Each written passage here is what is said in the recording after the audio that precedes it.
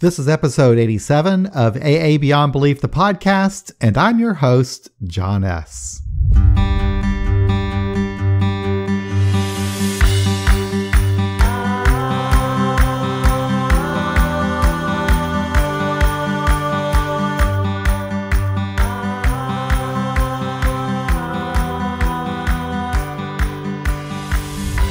Today I'll have a conversation with Ernie P., who spoke at the 2018 Northeast Regional AA Service Assembly. The topic was, Is God a Requirement for AA Membership? Ernie will talk about his experience preparing for and delivering the talk, as well as the reaction he received. Hello, I'm here with Ernie P. from Hoboken, New Jersey, and we're going to talk about a panel that he recently participated in at Now, tell me if this is right, Ernie. Is it Northeast Regional Service Assembly of Alcoholics Anonymous? Yes, Northeast Regional Alcoholics Anonymous Service Assembly. Got it. Okay.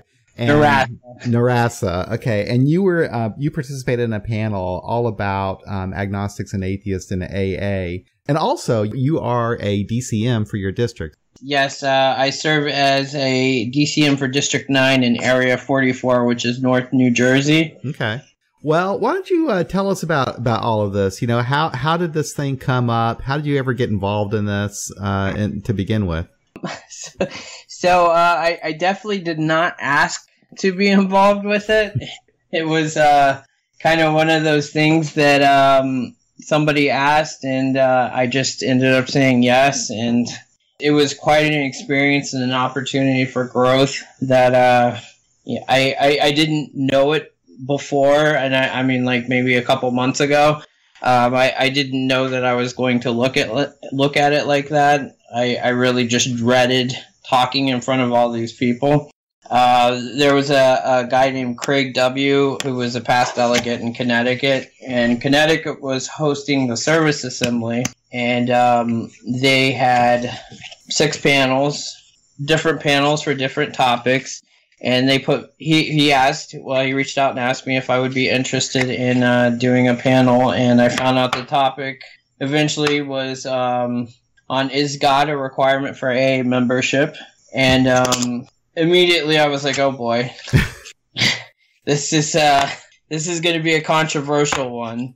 So I ended up getting to pick which subtopic I wanted when a individual that was on one of the committees for NARASA reached out to me and told me the 3 different subtopics for Is God a Requirement for AA Membership? And I chose the topic, are we inclusive or are we subtly divisive? So I ended up writing out kind of a report on what happened to the Toronto groups. Mm-hmm. And how the Greater Toronto Area Intergroup had delisted the We Agnostics group, and I believe there was another group. I forget what the group's name. Belief. Yes. How they were delisted, and how Larry K. had taken them to court with the Human Rights Tribunal, mm-hmm. and filed a claim and won the lawsuit. I spoke also with Greg T., who's our general manager of GSO, and he said that he gave me a bit of a background, and AAWS was never against them, and they also stated that we are not a religious organization. The only requirement is the desire to stop drinking. That's right. AA World Services really was on Larry's side. And, right. You know, and so Larry released them because they were nothing but cooperative and helpful with his point there. Because actually, you know, what the Toronto Intergroup did was absolutely insane. Their first defense was that, in order to be a member of the Toronto, Intergroup, you must believe in God. Right. And practice the 12 steps as, written or something like that.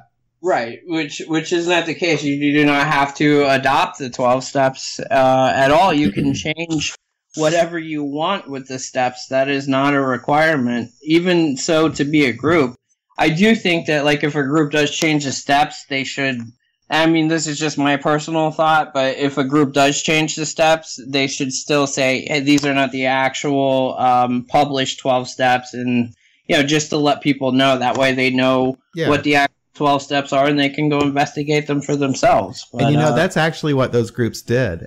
They used to read before their meeting that that this is an adaptation of the original 12 steps written in 1939. And and interestingly enough, those alternative 12 steps were actually posted on the Greater Toronto Area Intergroup's website for a little while, because what they did is the Toronto Intergroup would have, little places on their webpage for different groups, and they had that up there on the Toronto Intergroup's website for a little bit anyway. I thought that was kind of funny. Yeah. So with the 12 steps, I personally carry around the Cleveland, Ohio agnostic version of the 12 steps. I carry that around in my service books, my binders for my DCM position. Mm-hmm. And I've allowed numerous friends of mine that do believe in God to read these, and they're just shocked at, they're like, wow, I already do all this. Right. And it's like, that's because there's not really a difference. It's still self-improvement. This is still me trying to get better, be a better person. The only thing is God. The word God was removed out of the equation. That's it. Yeah, I know. It's really funny when you look at the steps, and even the Big Book describes this as a practical program of action, and every single step has an action, and it's something that we've either done or experienced. And so the belief part, whatever empowers us to do those things, is pretty immaterial. I might believe that it's, God that empowers me, and someone else might believe that it's the person sitting next to him in the room. So it doesn't really matter. We take the same action, we do the same things. So. Yeah, I actually had a lady come up to me after I had given my presentation at Narasa, and she's like, I don't understand why you're here. Like, why don't you guys just go start your own AA? Why don't you just branch off and go start your own AA as like an atheist agnostic AA? And I'm like, well, I number one, I don't think we're organized enough for that. No. And then I pointed out the fact. I said, look, I'm sure that you've worked the steps, right? And I'm sure that you've, went through the book. And I asked her, I said, do you follow the steps the exact way that Bill Wilson did? Because he's the one that wrote these. And this was his experience with staying sober and how he had stayed sober. And she told me no. And I said, well, neither do I. I just happen to follow them in my own way, just like you do. Mm-hmm. And I think she kind of shut me out after that. And that was pretty much it for that conversation. But at the end of your talk, I was really surprised at some of the comments. And one of the comments was this guy read some warranty, and I'm not that familiar with the warranties, but he said something that the warranty, the warranty of AA is that you grow closer to God or whatever. And then he said, if you guys want to go do your own thing, we invite you to succeed or whatever. That was kind of weird. Right. What's that all about? Is there I guess I could go get my service manual and read that, but is there a warranty like that? I personally would need to go look as well. I don't doubt him, but that brings up another point of what direction are we really headed? It's kind of contradicting. Yeah. To me, that's kind of contradicting. So I know. It's like he's basically saying we are a religion. Right. So I'm hearing one thing and then I'm hearing another. So yeah. And it's like, would you have me go drink because I don't believe in God? Is my sobriety not really worth it because I don't believe in God? Good point. And then also, even the guys who wrote the Big Book, they were religious as hell, but they said, if you're approaching somebody who isn't particularly religious, lay off the religious stuff. Don't really push that, because you want to reach somebody from where they're at anyway. So yes.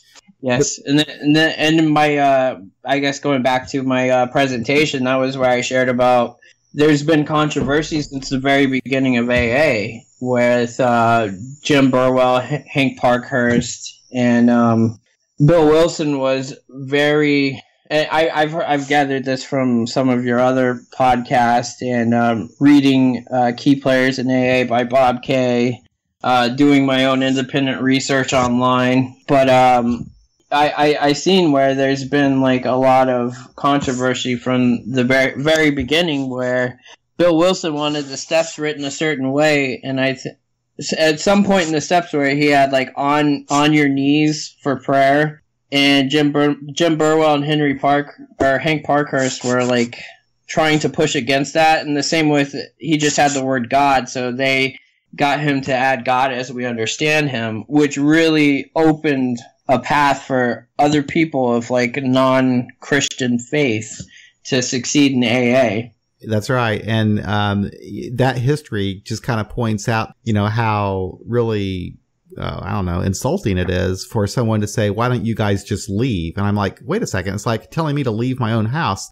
We atheists are just as much a part of this fellowship and have done just as much to build it as anybody else. And, Hank Parkhurst, he didn't write, well, he wrote the chapter to the employers. So he did write that chapter, but he also was instrumental in like getting the big book published. He was promoting it, Right. And with him, I know it would have been very, very hard. Just like without Bill Wilson writing what he wrote in the big book, I don't think without Hank Parkhurst that we would have had as much of an instrumental player in getting that out to the public. Yep, I agree. So you were, let's go back to your presentation again. So you were asked to do this thing. You were asked to participate in this panel. And tell me about it. You had how many people were out in the audience, and who was out in the audience? Oh, boy.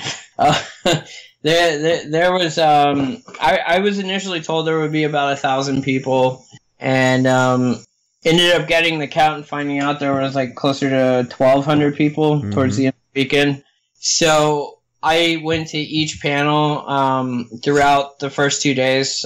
Friday were the first 3 panels, and Saturday were the last 3 panels. And I noticed like as each panel went on, more and more people were there.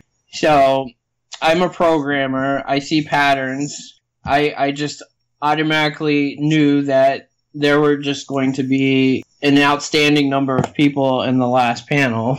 And of course there were. So that was like the most people. And I'm sure a lot of them had came to really hear about, is God a requirement for AA membership? Because I found that some people really believe that God is a requirement for AA membership. Yes. Yeah, I was quite frightened, and I had a feeling that I was going to be attacked by people afterwards, maybe chased out with like a pitchfork. Right. Fortunately, nobody chased me out with a pitchfork. Some people did say some things, which was okay, because the way I see it is that me being an atheist in AA for the last 7 years of my sobriety.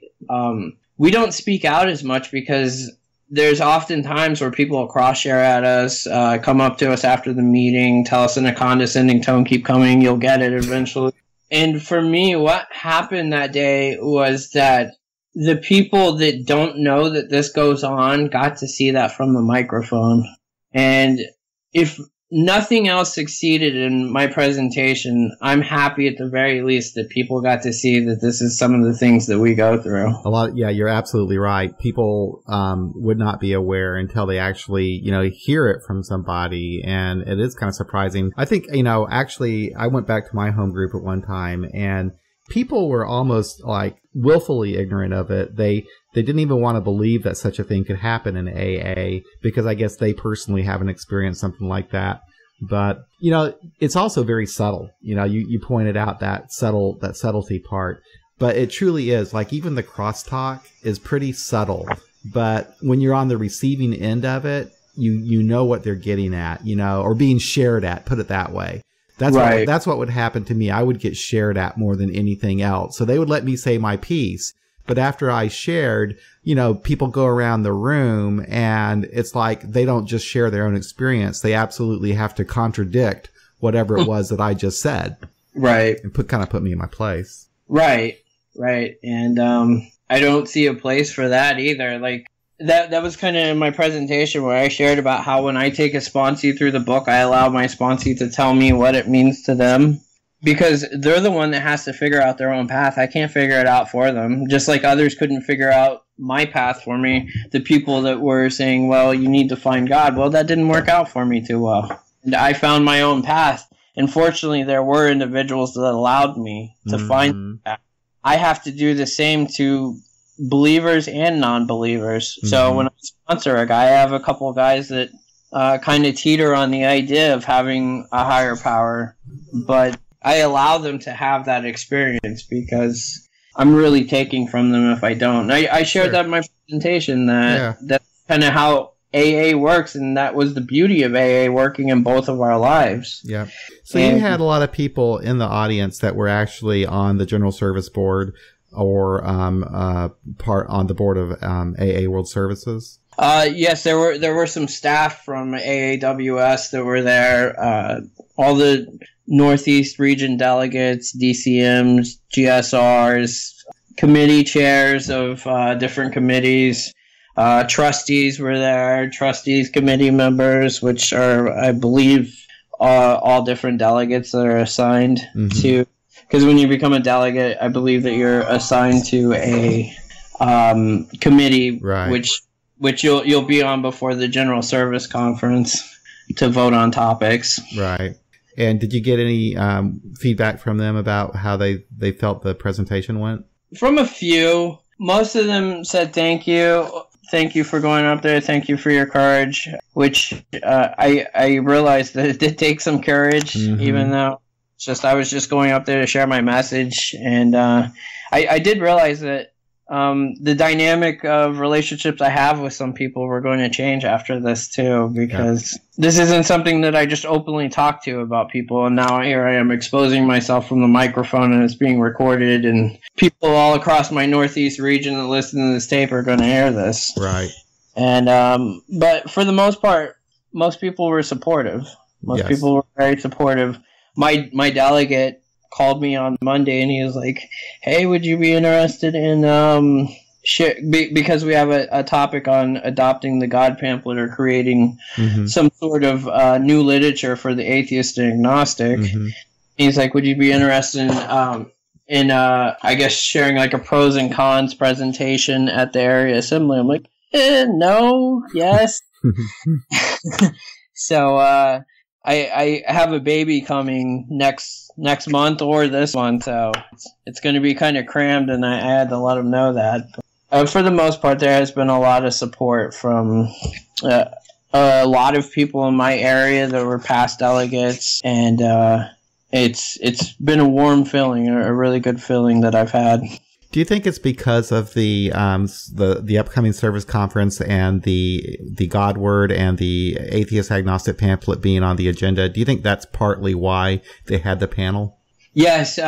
From my understanding, they usually try to pick panels based off of what the topics are going to be in line with. So, yes, that would be the reason why. That's going to be interesting to see what happens with that. Is it like an either-or thing where they either do the God Word or they do the other pamphlet, or could it be both? I think they're probably going to do either or. I don't. Yeah, that makes sense. Probably just from a financial standpoint. Yeah, and that's if we get it as well. I'm hoping so. What's your feeling on that? How's it look out there? There, like I said, there was an overwhelming amount of support that I got, but there were also quite a few people that didn't like what I had to say. Yeah. So this is a very controversial topic in AA, and people are very strongly opinionated on it from either side. The thing that gets me about it is, I guess I shouldn't be surprised by this. I always think about, regional differences within the United States or North America. And you think, okay, this part of the country, they're going to be very much more open-minded towards an atheist in AA, and another part of the country is going to be less open-minded. And you would think that here in Missouri that people would be pretty close-minded to the idea. But at our last area assembly, we had an excellent presentation. I wish I had a recording of it, but we had a presentation on safety in AA.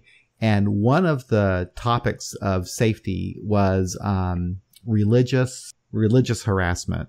And and I didn't even know this young woman who gave the presentation, but she did an excellent job. And she talked about how people who are atheists or agnostics are sometimes harassed in AA in very subtle ways sometimes.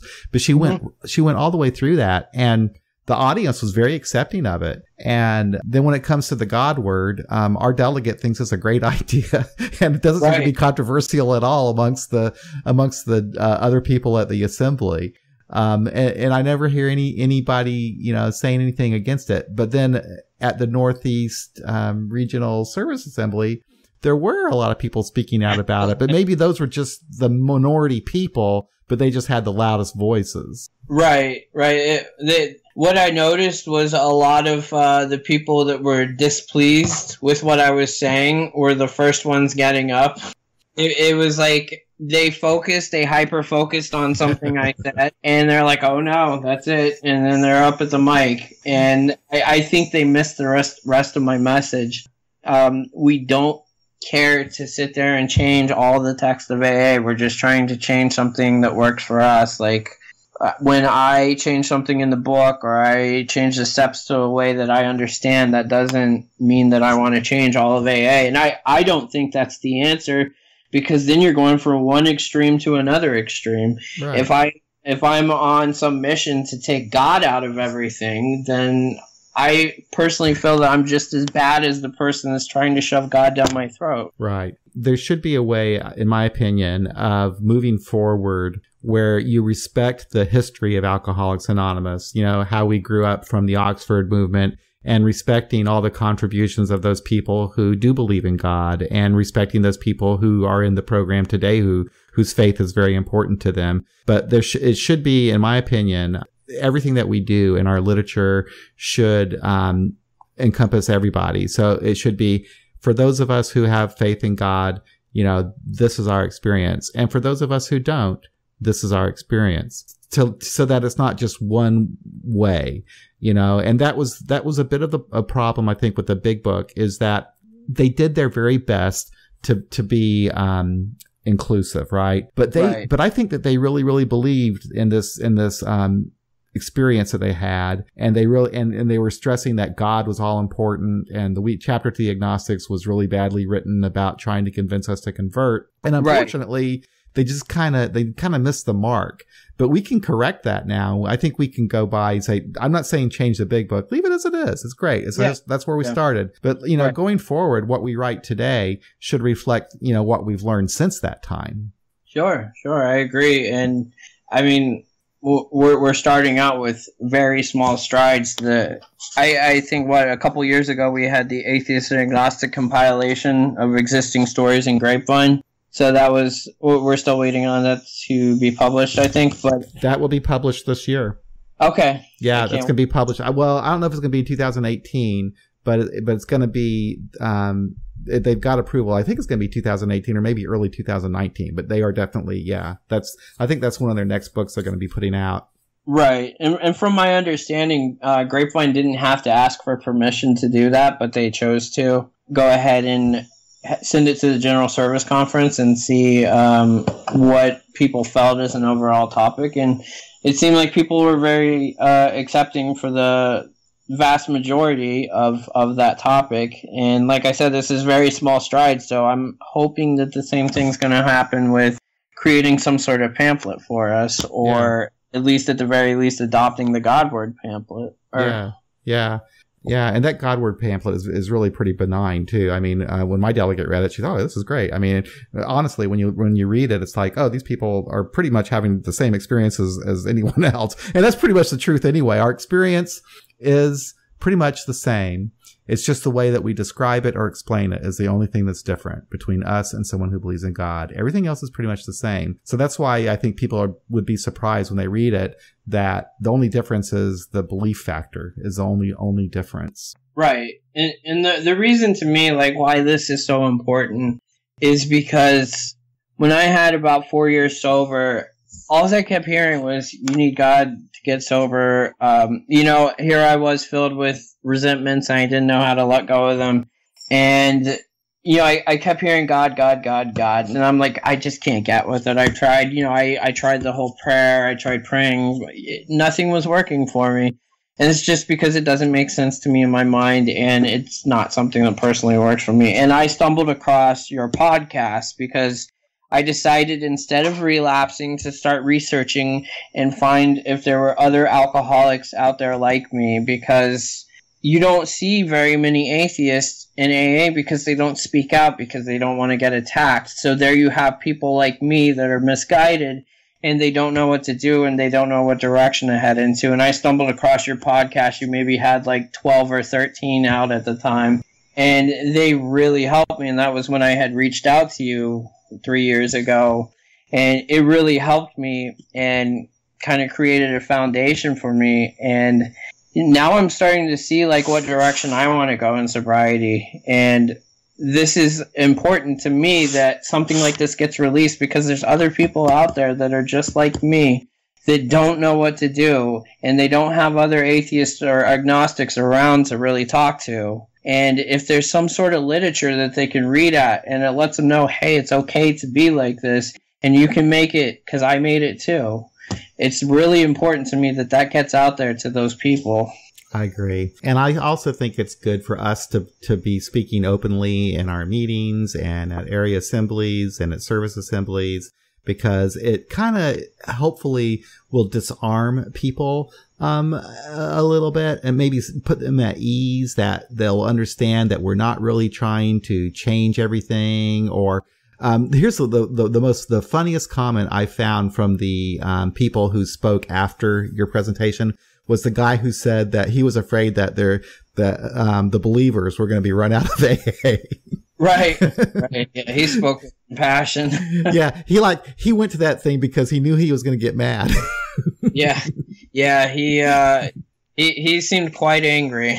Yeah, but hopefully in time, he'll realize, because now that he knows that you're there and that all of us are out here, maybe over time, he'll settle down. He'll say, "Oh, I see. These guys really aren't that different. They're not going to throw me out. They're not trying to to change everything." Right. So well, here's the generational thing that one girl had spoke about. She said all us who are under 45, yep. You need us to keep AA running.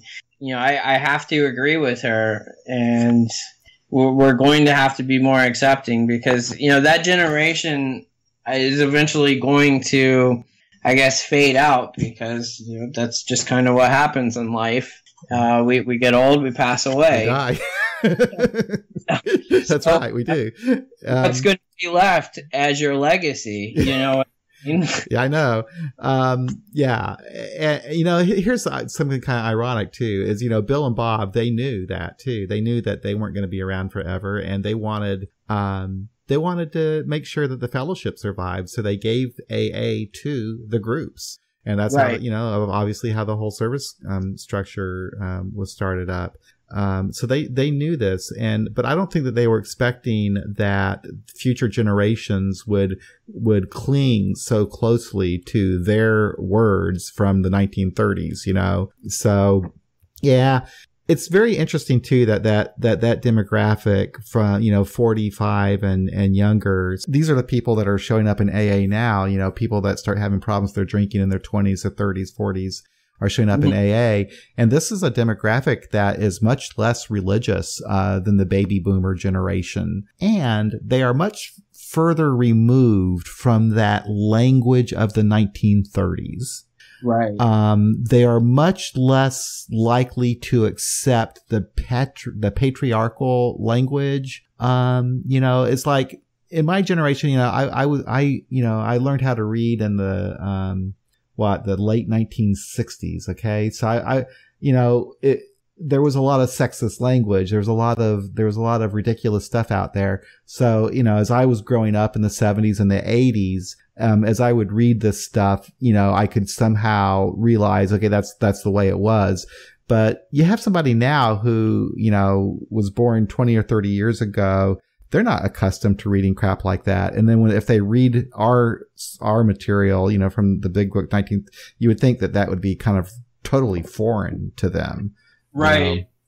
Which is why when I take my sponsees through the Big Book, I actually have something called the Little Big Book Dictionary, and we will go frequent times like, what's that mean? I'm like, oh, well, let's go look it up, and we go look it up and figure out what it means. Yeah, the language is very different. So anyway, but you would think from some of the comments that that there were a lot of people that were opposed, but you think overall you got like a standing ovation? So when I finished with my speech, I just kind of looked down and pulled a Napoleon Dynamite and just kind of went off from the microphone straight to my chair and didn't really look back up. But my best friend who was sitting in the audience told me that some of the people at the front had actually stood up and gave me a standing ovation. Isn't that nice? Yeah, I thought that was really cool. So the vast majority of the people there, they appreciated what you had to say, and so that's something to think about, I think, positively. Yeah, it felt good to be done with. It's definitely something that has challenged me to grow, and I thanked Craig at the end. I said thank you for asking me to do this, because it really challenged me to step out of my comfort zone of hiding, where a lot of times I won't even share at meetings, to go share about, my beliefs and how I stay sober in front of 1,200 people, and it will continue to be listened to by whomever. So it really was a big opportunity for growth for me. That's great. So do you think you're going to be able to do the thing at the area assembly? Yeah, I didn't even get nervous when I was asked. Okay. Yeah, the assembly, I was just nervous the entire time. I would just think about it and my heart would start racing. The funny thing is like they say, the worst things happen to you are in your head. Actually, every time I thought about giving the speech, it was so much worse in my head than when I was actually up there presenting. So well, you did such a great job. And it was really cool how you did the you listed your sources at the end. Yes. And really great. Larry Kay, you got to talk to Larry. Yes, he was very nice, very helpful guy.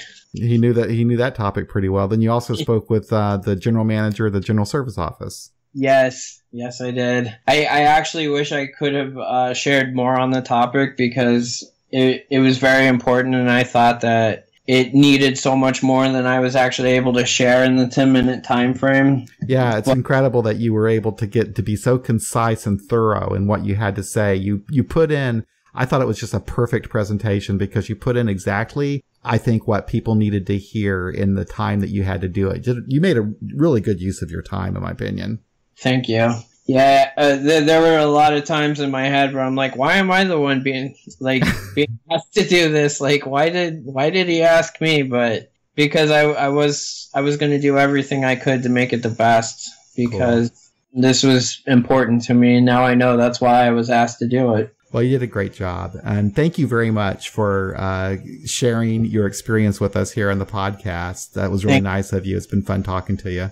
I appreciate it. And stay in touch. Make it back out to Missouri sometime to one of your meetings. Oh, please do. That'd be fun to have you out here. My mom's out in St. Joe, and that's right. I remember that. That's where I'm from. I was born out in Maryville, so. Oh, cool. Yeah. Do you ever get out here? Maybe every couple years or so. I usually fly into Kansas City Airport, and she'll pick me up. So, maybe one day I'll have to have you pick me up. Absolutely. Please call next time you come out here. I definitely will. Thank you. All right. You take care. All right. You too.